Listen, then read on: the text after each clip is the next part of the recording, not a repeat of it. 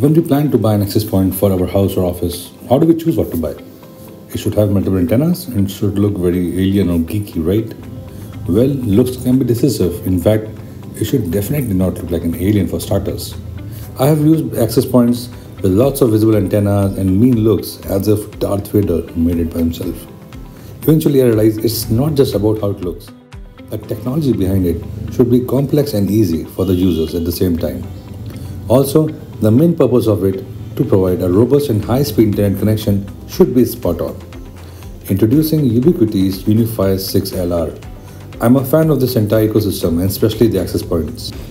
Since the day I installed U6LR, I've never experienced speed drops or signal drops in my 3200 square foot house. Yes, it is hard to believe, but one single access point covers my 3200 square foot house. Mainly because it does just one job, that is providing wireless internet access, and does it the best. Not like other brands which fit everything inside one underpowered device which handles routing, switching, firewall, and also acts as a wireless access point. Let's check some of the speed tests which I have done inside the house. These speed tests cover the opposite ends of the house and the center.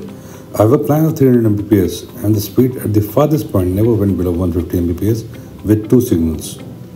The devices I used for testing were all Wi-Fi 6 enabled.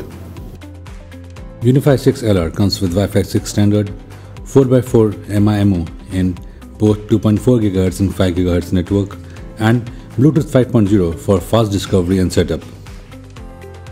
If you wish to buy the Unifi 6LR, the link to the website will be in the description below. I have designed my entire network using Unifi's Design Center. It helps you simulate Wi-Fi coverage of both 2.4 GHz and 5 GHz network from the respective access point. It also helps you to design camera network along with the angle of coverage.